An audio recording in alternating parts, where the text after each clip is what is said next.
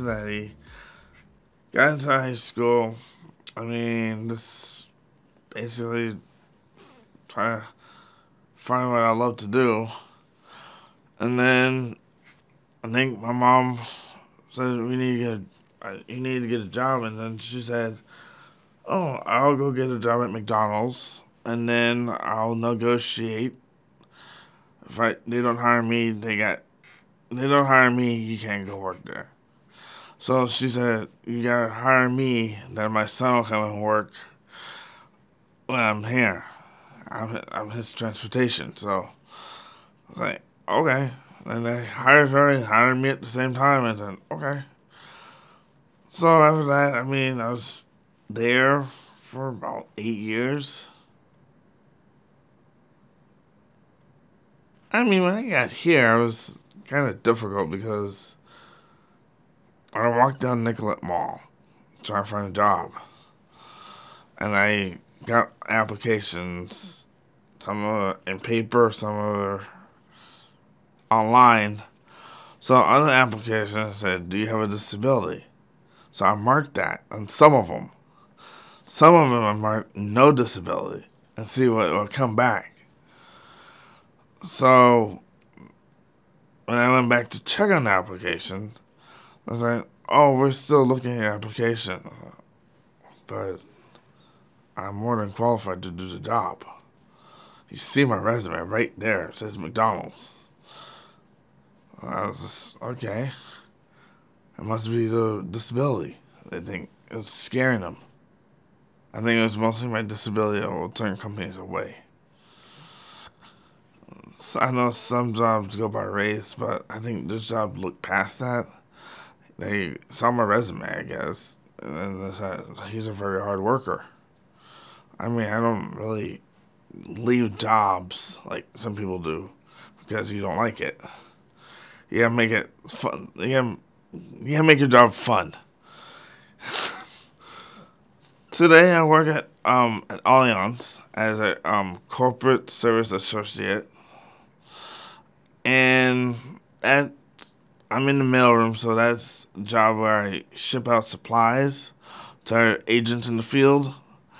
And the reason I got this job is because my mom saw LifeWorks, the company that works with disabilities, at a conference. She went up to them, "My son needs a job. Can you get him a job?" He said, "Yeah, I think we have a job for him, perfectly for him." And then it took a while for them to figure out, okay, where do you go? So when I got the job, I went in to look at the job. I was like, okay, this is a job.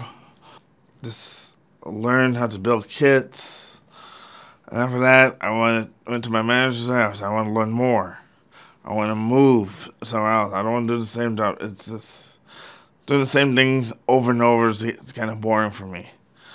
So I want to learn more. So he decided to get me a job in Building B, third floor, doing name mail, forms, the letters, so it goes out to people. And then after that, I got bored of that. So I told my boss, "Hey, is there any other challenging jobs I could do?"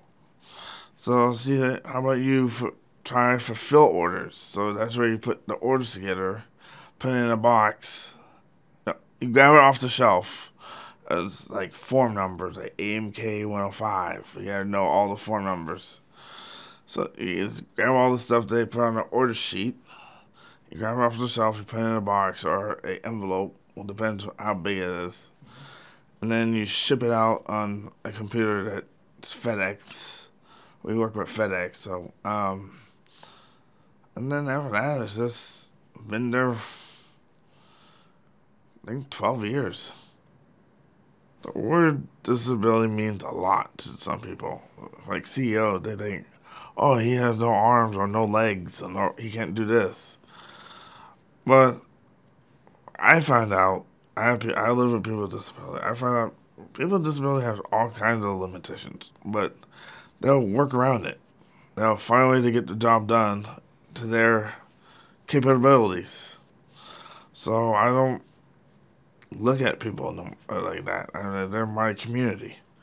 I gotta fight for them. Employment for Minnesota is one of the lowest, but not for disability. It's still the highest one out there. We need to work on that instead of taking money away from people, programs from disability programs, and then give more money to the programs for disability so we can have more access to health, anything. 10 years from now, I want to run for Senate, go in Tom Harkin's shoes, and then go finish the American Disability Act because he said it's not done. Still needs work. Some work needs to still be done to it.